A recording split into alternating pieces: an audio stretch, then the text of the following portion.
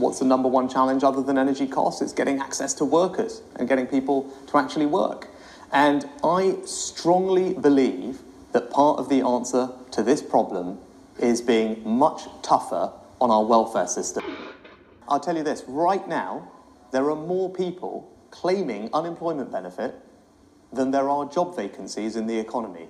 And if there are hours to do, if there's a job going, people should have to take the job, as opposed to just being able to stay on benefits. And that's the change that I want to bring. And it's good for the economy because it will ease inflation. This is not the first time Sunak has shamelessly and incomprehensibly blamed benefit claimants for high inflation and labour shortages. Longer term, how do we get inflation down? We increase the supply of things, right? That's reasonably easy for us to grasp.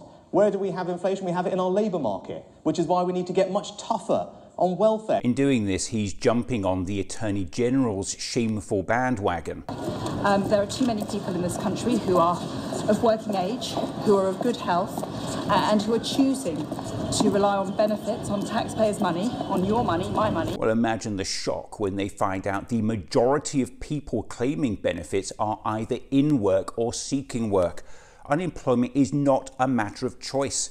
Those claiming benefits, contrary to what they appear to be suggesting, are not lazy skivers.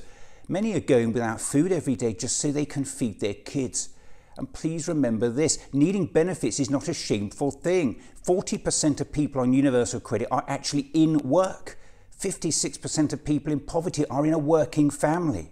7 in 10 children in poverty are in a family where at least one parent works.